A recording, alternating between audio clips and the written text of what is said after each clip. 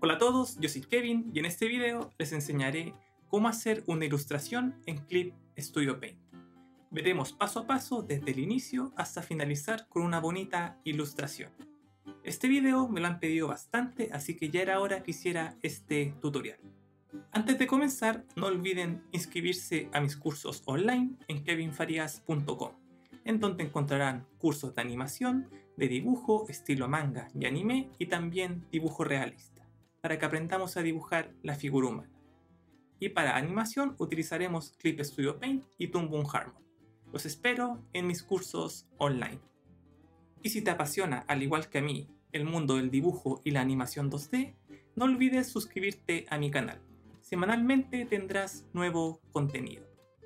Así que sin más, acompáñenme en este super tutorial. Lo primero que vamos a hacer es crear el proyecto en Clip Studio Paint. Vamos allá.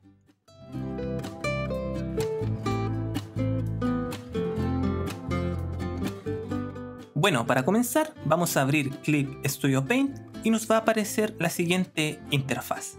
Por ejemplo, acá yo tengo la línea de tiempo activada y la voy a ocultar con las flechas de abajo, y es así como podemos ampliar el área en donde vamos a dibujar. Entonces vamos a crear nuestro proyecto para la ilustración. Vamos a Archivo, Nuevo, y nos va a aparecer la siguiente ventana. Yo tengo activada la última opción, que es de animación, pero esta vez vamos a hacer una ilustración. Por lo mismo elegimos la primera opción. El nombre del archivo se lo podemos cambiar como nosotros queramos. Por ejemplo, yo le puedo poner ilustración, Clip Studio Paint, el nombre de su personaje o el nombre de su ilustración, como ustedes quieran. En preajuste tenemos distintos tamaños de archivos y también podemos crear nuestros proyectos personalizados y guardarlos. Lo que vamos a hacer en este tutorial va a ser un archivo A4, y en resolución sí o sí tenemos que trabajar en 350 o en 600 para lo que es ilustración, y el ancho y alto que pueden ver se encuentra en píxeles. El color de expresión básico lo vamos a dejar en color, porque por supuesto vamos a pintar nuestra animación, y le damos a aceptar. Ahí lo tenemos, hemos creado el proyecto y esta es la interfaz que nos muestra. Acá podemos nosotros mover los paneles o esconderlos, pero la parte blanca es el área de trabajo, en donde vamos a dibujar. En la parte derecha está la ventana del navegador, el cual nos ayuda a movernos dentro del área de trabajo o de nuestra ilustración. Por ejemplo, tenemos herramientas de zoom para acercarnos y alejarnos de nuestra ilustración. También podemos rotar el área de trabajo para que dibujemos de la forma más cómoda posible. Acá depende de cada uno. La idea es que al trabajar en Clip Studio Paint nos sintamos lo más cómodos posibles. Y las herramientas del navegador también se encuentran bajo el área de trabajo. Como pueden ver, tenemos las herramientas de zoom y las herramientas de rotación. Y si queremos dejar la ilustración ajustada a la pantalla es con esta opción. Ahora vamos a uno de los paneles principales de Clip Studio Paint y de cualquier software digital, el panel de capas. Tenemos la capa papel que viene creada por defecto y también una capa rasterizado que viene creada por defecto, que le podemos cambiar el nombre a estructura o como ustedes quieran. Y es así como inicialmente hemos visto la interfaz. Hemos creado el proyecto, ahora vamos a ver la diferencia entre dibujar directamente en el software o traer una imagen que hayamos dibujado en papel para importarla y dibujar sobre ella y hacer una ilustración digital en Clip Studio Paint. Vamos allá.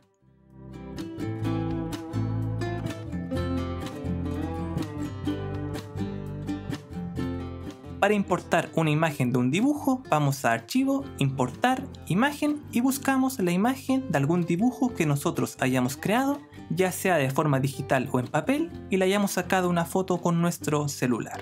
Importamos la imagen elegida y por ejemplo yo acá tengo un boceto de la chica que voy a hacer en esta ilustración. Inicialmente podremos escalar esta imagen para adaptarla al tamaño del área de trabajo, y esto se puede hacer con la herramienta objeto que se encuentra en la parte izquierda de la barra de herramientas.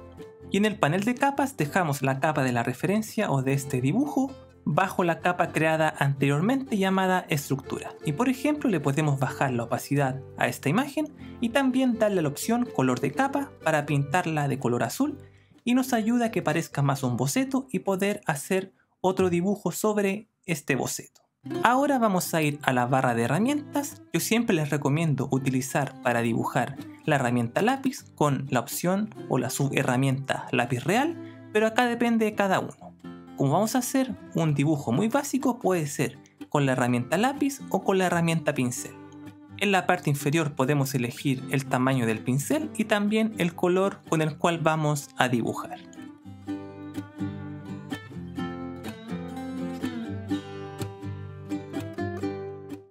Ahora vamos a hacer el boceto con la herramienta pincel, un boceto bastante sencillo. Para ello voy a ocultar la imagen de la referencia, que puede que sea un dibujo de ustedes realizado a papel, convertido en una fotografía con su celular e importado como lo mostré anteriormente. O también pueden dibujar directamente en el software. Acá dependerá de lo que cada uno quiera hacer, ya sea dibujando en base a un boceto dibujado en papel o directamente en Clip Studio Paint. Y ahí lo tenemos, este sería el boceto bastante sencillo para nuestra ilustración. Este es el primer boceto, ya que luego vamos a hacer uno con más detalles.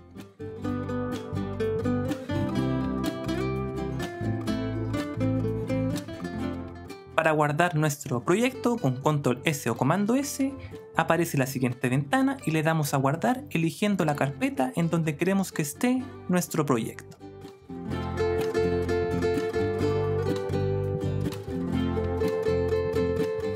Ahora vamos a hacer el boceto final para nuestra ilustración. Por ejemplo, en mi caso podemos activar ambos dibujos, el dibujo importado y el dibujo realizado directamente en el software. Acá por ejemplo con la herramienta mover capa, que es la flecha de color negro, podemos con control T o comando T aparecerá este cuadrado y podemos escalar nuestro dibujo para adaptarlo al tamaño que nosotros queramos. Esto es muy importante que también sepan que existe en Clip Studio Paint. Y con la tecla Enter va a desaparecer este cuadrado que nos permitía escalar el dibujo. Ahora vamos a ir al panel de capas y vamos a observar estas dos capas que hemos creado. La primera, que fue una imagen importada, y la segunda, que es el dibujo que realicé directamente en Clip Studio Paint. Y ahora para ambas capas le voy a activar la opción color de capa para que pinte estas dos referencias de color azul y sea ideal esta base para hacer el boceto final de la ilustración. Recuerden que con la herramienta visualización, que es ese ojo que está a la izquierda, podemos ocultar cada una de las capas. Y recuerden que también podemos bajarle la opacidad a cada una de ellas, con la barra superior que se encuentra en el panel de capas. Ahora voy a crear una nueva capa rasterizado y de nombre le voy a poner boceto. Y voy a ir al panel de herramientas y voy a seleccionar el lápiz con la subherramienta lápiz real. Podemos elegir el tamaño del pincel como nosotros queramos, también el color y comenzar a dibujar. Esta forma de hacer una ilustración depende de cada artista. Por ejemplo, acá directamente ya realizarían el line art. En mi caso me gusta hacer otro boceto con más detalles y luego que venga el proceso del line art. Siempre me gusta hacer buenos bocetos y muy detallados. Entonces para este caso me viene perfecto la explicación. Primero hicimos un boceto estructural muy básico, casi sin detalles, y este va a ser el boceto final con detalles. Ahí lo tenemos, como pueden ver podemos lograr dibujos realmente increíbles siguiendo este proceso. Primero hacer un boceto muy estructural y luego hacer un boceto final con todos los detalles que tenga nuestra ilustración. Ya teniendo dibujado el boceto directamente en Clip Studio Paint o dibujado en papel e importado en el software, vamos a hacer el proceso del line art. Acompáñenme.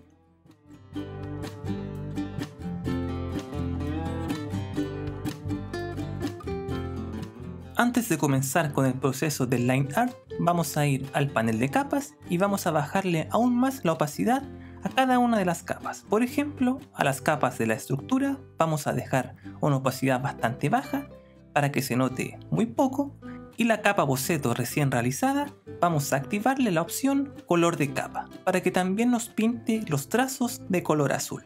esta es una de mis herramientas favoritas de Clip Studio Paint. Ahora vamos a agregar una nueva capa rasterizado y de nombre le podemos poner línea, line art o como ustedes quieran. La idea es siempre trabajar en orden y ponerle nombre a cada una de las capas. Y ahora vamos a ir a la barra de herramientas en la parte izquierda y vamos a elegir la herramienta plumilla. Y en subherramienta tenemos distintos tipos de plumas. Mi plumilla favorita y para esta ilustración voy a utilizar G Real. En el panel inferior de propiedades de herramienta tengo estabilización en 100, ustedes pueden dejarlo en el valor que quieran. Esa opción nos ayuda a que nuestros trazos queden más suaves en caso de que no tengamos tan buen pulso. Como pueden ver, esta sería la pluma G. Recuerden que en el panel tamaño de pincel pueden elegir el tamaño del trazo de la plumilla. Y es así como comenzamos con este maravilloso proceso llamado entintado o line art.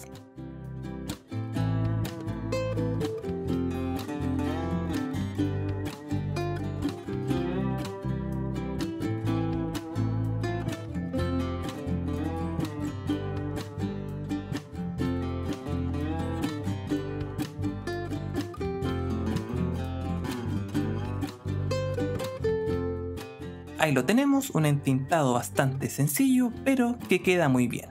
Ahora voy a ir a la barra de herramientas y voy a seleccionar el bote de pintura o la herramienta llamada relleno.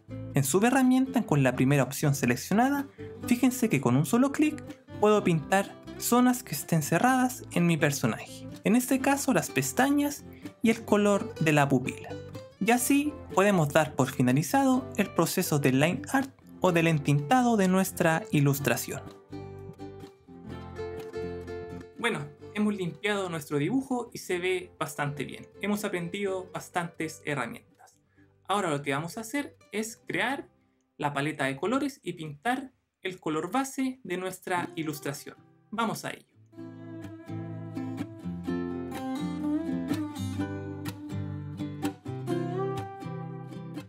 Ahora vamos a crear la paleta de colores, vamos al panel de capas, le damos a la opción nueva capa rasterizado y a esta nueva capa creada le podemos cambiar el nombre a paleta, colores o paleta de colores.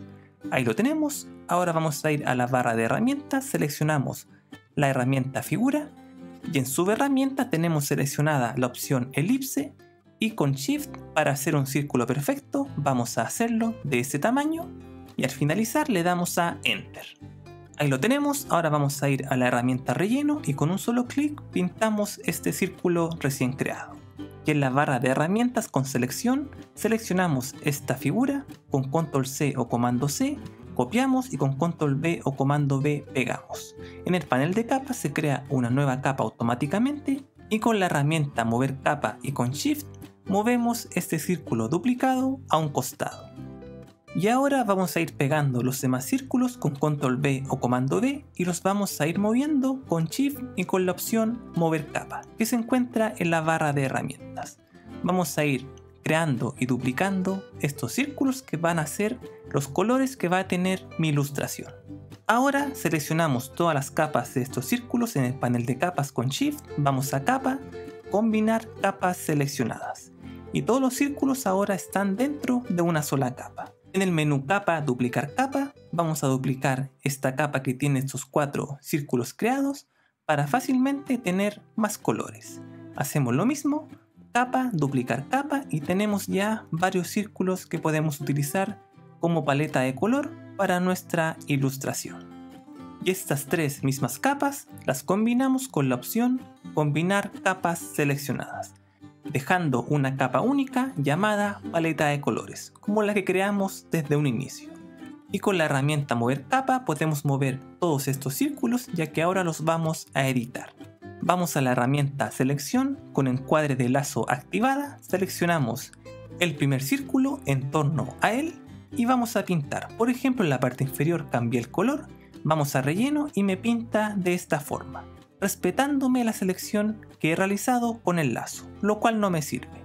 Voy con control Z o comando Z hacia atrás y en el panel de capas le doy la opción bloquear píxeles transparentes. En la parte derecha aparece un candado y vamos a hacer nuevamente lo mismo. Con la herramienta selección seleccionamos por fuera el primer círculo y vamos a ir al menú edición, relleno. Y ahí lo tenemos. Como pueden ver, me ha pintado solamente lo que tiene color en la capa, ya que hemos bloqueado los píxeles transparentes. Y con los demás círculos de nuestra paleta vamos a hacer lo mismo. En el panel círculo de colores vamos a ir cambiando cada uno de los tonos correspondientes a los que vamos a utilizar para nuestra ilustración. Ahí lo tenemos, nuestra paleta de colores creada, y por ejemplo si queremos mover uno de estos círculos con selección y luego con la herramienta mover capa, para por ejemplo crear un tercer color de la piel. Haciéndolo de la misma forma, con la herramienta selección seleccionamos en torno a este círculo, cambiamos el color en círculo de colores y vamos a edición relleno, dejando el color que va a tener el tercer tono de la piel. Y para su creación nos podemos apoyar con la herramienta cuentagotas para tomar el color anterior y así hacerlo un poco más oscuro en base al color ya creado. Y es así como hemos logrado crear la paleta de colores que va a tener nuestra ilustración.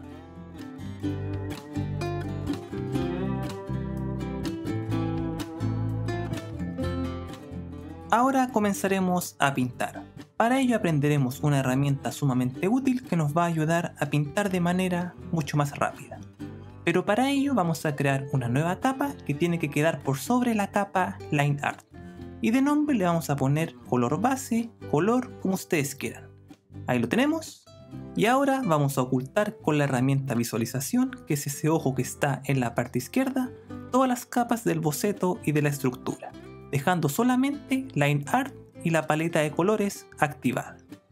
Con la herramienta cuentagotas seleccionamos el color de la piel, que sería ese círculo, y con la herramienta relleno vamos a comenzar a pintar nuestra ilustración. Como pueden ver, tenemos en subherramienta la primera opción seleccionada y por ejemplo voy a hacer clic en alguna parte de la piel de la chica y lo que hace es pintarme toda el área de trabajo, que no es lo que necesito. Con control Z o comando Z volvemos atrás. Primero, con doble clic en la capa papel donde está el color blanco, voy a dejar en un color gris el fondo para que se noten los colores que vamos a ir agregando. Y ahora sí, vamos a pintar la piel. Vamos a subherramienta y vamos a seleccionar la segunda opción, llamada referir a otras capas. Esta herramienta es clave para pintar. Voy haciendo clic en cada una de las zonas de la piel de la chica y como pueden ver, me pinta muy bien respetando los trazos que he realizado. Recuerden que los trazos están en otra capa llamada Line Art. Entonces es muy necesaria e importante esta herramienta llamada referir a otras capas. Entonces ya teniendo la piel, con la herramienta gotero seleccionamos otro tono y vamos a ir pintando las otras partes de nuestra ilustración.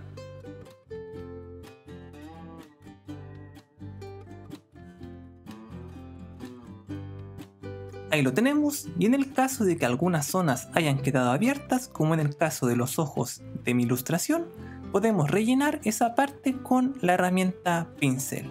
Elegimos algún pincel que tenga un color sólido para poder pintar similar a como está pintada hasta ahora la ilustración, con colores planos. Y es así como hemos finalizado con la primera etapa del color de nuestra ilustración. Ya teniendo el color base de nuestra ilustración, ahora vamos a realizar la sombra. La podemos hacer como nosotros queramos. Yo les voy a mostrar dos formas. Vamos a ver ambas a continuación.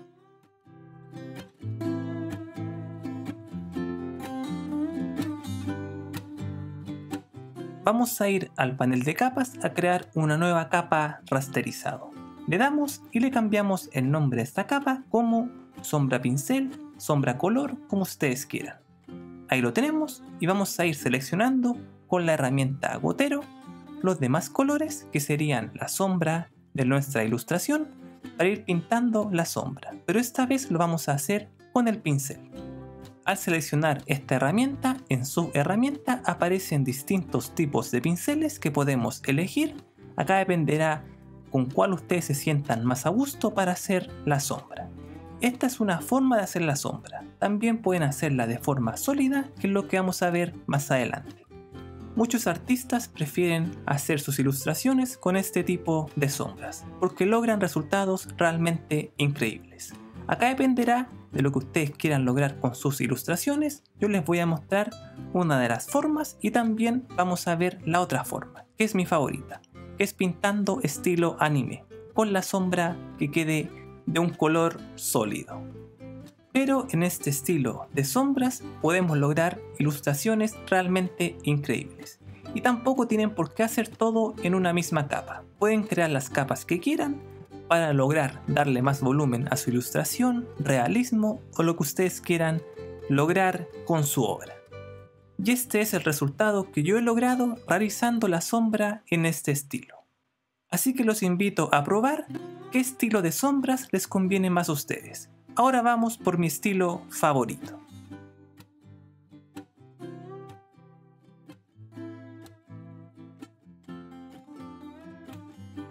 Antes de comenzar, con la segunda opción de sombra vamos a ocultar con la herramienta visualización el color de la sombra y el color base. Y vamos a crear una nueva capa rasterizado. Y de nombre le podemos poner línea de sombra. Esta línea nos va a determinar en qué lugar va a ir la sombra de nuestra ilustración.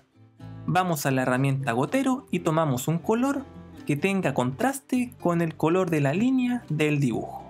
Y con la herramienta plumilla vamos a hacer estas líneas de sombra. Estas líneas nos van a ayudar a determinar en qué lugar va a ir el color más oscuro y el color más claro de nuestra ilustración. Y ahí lo tenemos, nuestro dibujo con las líneas de sombra creadas.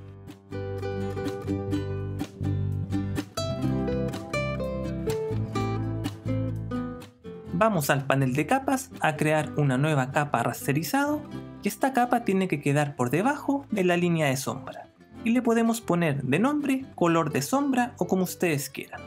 Ahí la tenemos, volvemos a activar la capa color base y vamos a ir a la barra de herramientas a seleccionar la herramienta relleno y en subherramienta tenemos que tener activada la opción referir a otras capas para así poder pintar como se hace en animación 2D.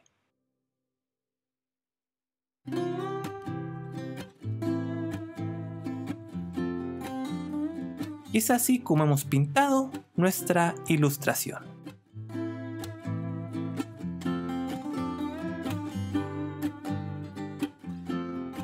Ahora vamos a crear un fondo muy sencillo. Hacemos doble clic sobre el color de la capa papel y vamos a cambiar el tono a un tono mucho más claro, que sea entre blanco, amarillo o un color damasco. Le damos a aceptar y tenemos pintado el fondo. Vamos a ocultar la capa paleta de colores y vamos a crear una nueva capa con la opción capa rasterizado y le podemos cambiar el nombre a esta capa, en donde vamos a agregar unos pequeños detalles para que no quede un fondo sólido y bastante aburrido. Y así puedo aprovechar de enseñarles una nueva herramienta llamada decoración. Al seleccionarla en el panel subherramienta tenemos distintos pinceles que podemos agregar a nuestra ilustración. Como pueden ver, hay varias pestañas y cada una de ellas tiene distintos pinceles que podemos utilizar. En mi caso voy a ir probando todos los pinceles para que puedan ver qué es lo que podemos hacer con cada uno de ellos. Pero la idea en esta ilustración es hacer un fondo muy sencillo, ya que la protagonista de la ilustración es sin duda esta linda chica.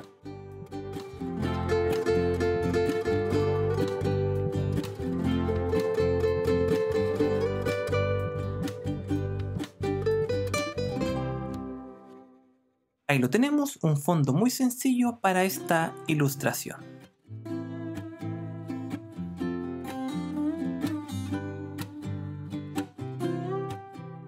Otra característica que pueden incluir en sus ilustraciones es agregar una textura. Por ejemplo, vamos a Archivo, Importar, Imagen y vamos a buscar esta textura o cualquier textura que ustedes hayan descargado de internet. Esta sería la imagen, por ejemplo, y la voy a dejar en ese mismo tamaño para que vean la diferencia activando los modos blending o los modos de fusión que se encuentran en la pestaña donde dice normal. Pueden ir probando qué tipo de modo de fusión se acomoda a su ilustración según la textura. Por ejemplo, esta se vería bastante bien y pueden ver la diferencia que causa teniéndola activada y no teniéndola activada. Este valor agregado siento que puede mejorar mucho sus ilustraciones. En mi caso, lo que no me gusta es que se note mucho que una ilustración está realizada de forma digital. Recuerden, si pueden agregarle una textura a sus ilustraciones, que se note un poco, solamente un poco, no tiene por qué notarse que ustedes agregaron una textura, que sea algo bastante sutil, que le dé un toque a sus obras. En mi caso les muestro esta opción, pero para esta ilustración no la voy a utilizar. Así que la podemos desactivar con la herramienta del ojo o simplemente seleccionándola, y con la opción del basurero se va a borrar automáticamente esta capa y cualquier otra capa que ustedes quieran eliminar. Ya teniendo lista nuestra ilustración, por supuesto queremos compartirla con todo el mundo, ¿no? Lo que vamos a hacer ahora, o lo que vamos a aprender, es a exportar la imagen para compartirla en las redes sociales. Vamos allá.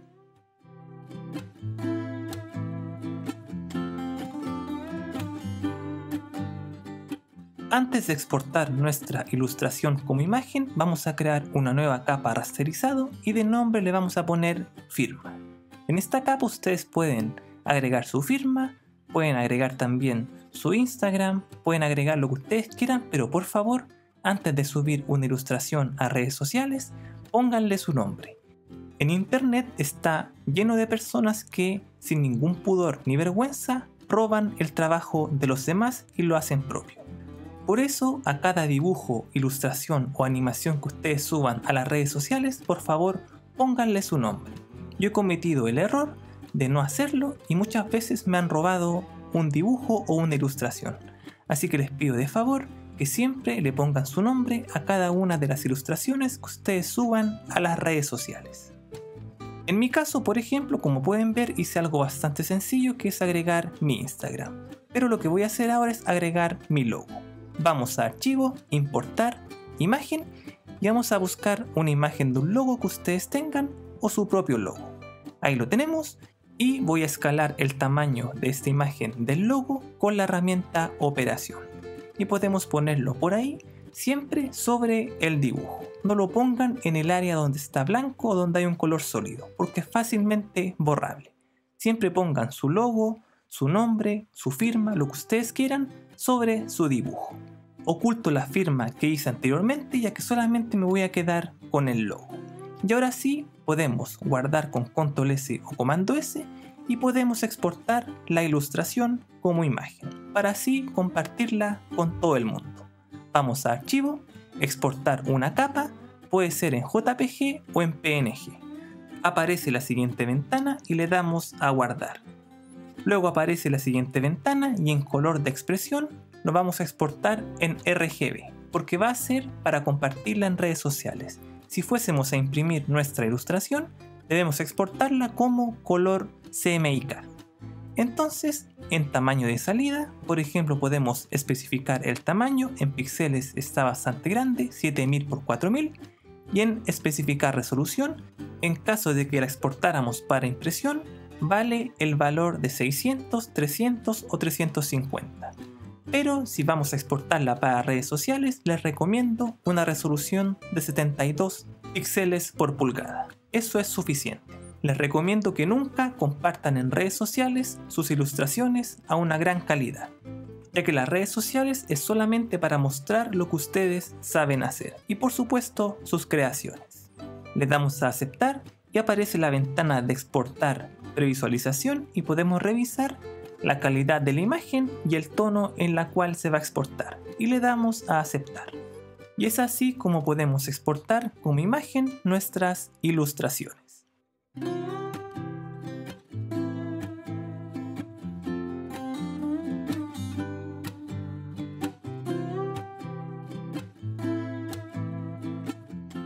Bueno, hemos llegado al final del tutorial, espero les haya gustado. Vimos paso a paso cómo hacer una ilustración y espero que este video les sea de utilidad. No olviden inscribirse a mis cursos online en kevinfarias.com y además suscribirse a mi lista de correos, en donde semanalmente les envío información directamente, y además pueden descargar un ebook para aprender a hacer un ciclo de caminata. Todo eso en kevinfarias.com. Les dejo un saludo, que estén muy bien y hasta la próxima.